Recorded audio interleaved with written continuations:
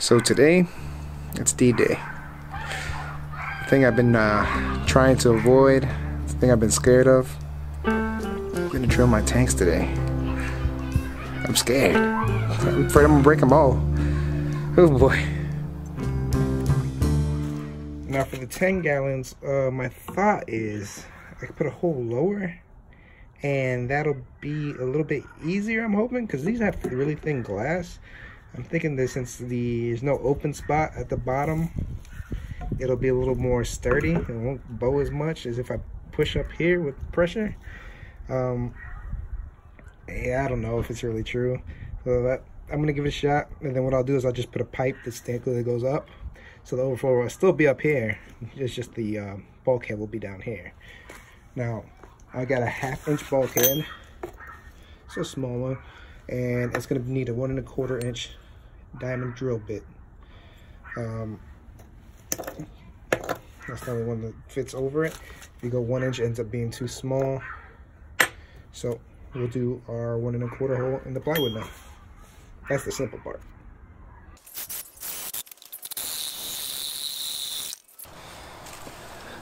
So this is the hole. I'll use this side.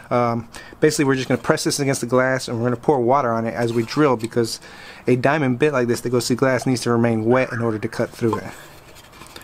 So let me just test it, make sure. So it's kind of tight, and that's actually the biggest spade bit I have. So I'm just going to take a wood rasp around it and try to give it a little more space.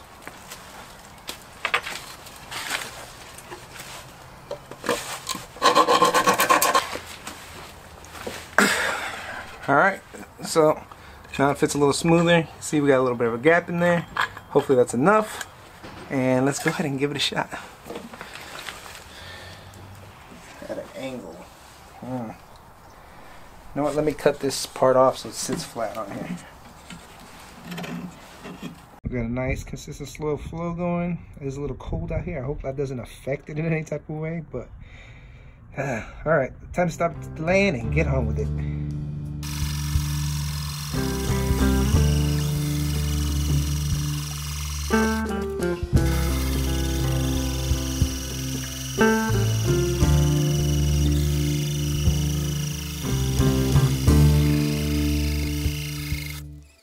Yes, success, success, feels so good.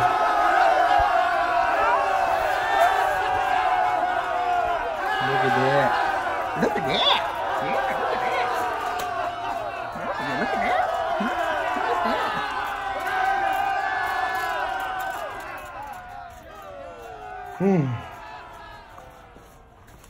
That's one down with many more to go.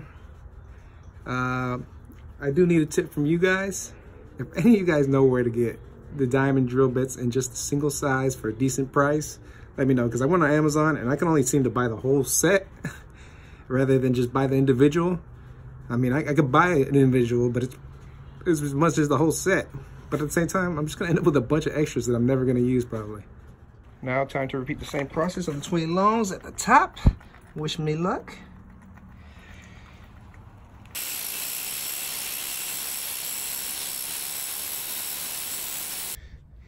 You can see it's not a clean cut. There starts a little bit of a few rough edges right here. Sorry, it's hard to focus on glass.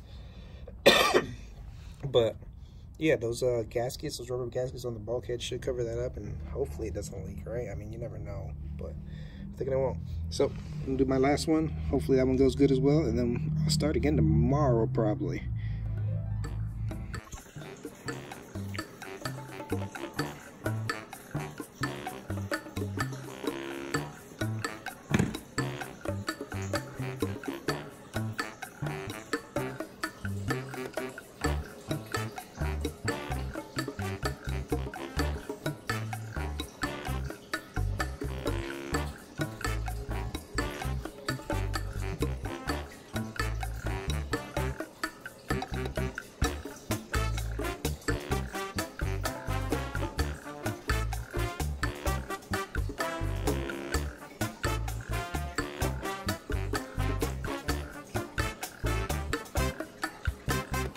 All right, here's the second day. You can see First coat, not very even. It's a lot of streaks and it's kind of transparent. So the second coat, we'll try to apply it in the opposite direction. I'll go vertically instead of left to right. So that we try to even that out a little bit. This may take several coats. Oops, just messed it up.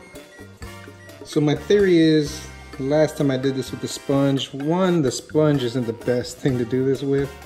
It was kind of rough. It was pulling on the paint that was already there. So I'm trying to avoid that this time. So I switched over to a paintbrush. And number two, I let this dry longer than when I applied it the first time for the second coat.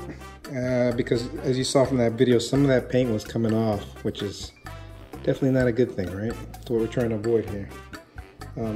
Definitely more of a matte finish now, so it obviously changed by letting it dry a little longer. I thought it was already dry, but I was definitely wrong. So let me go ahead and finish up these tanks for the second coat and we'll see how they look.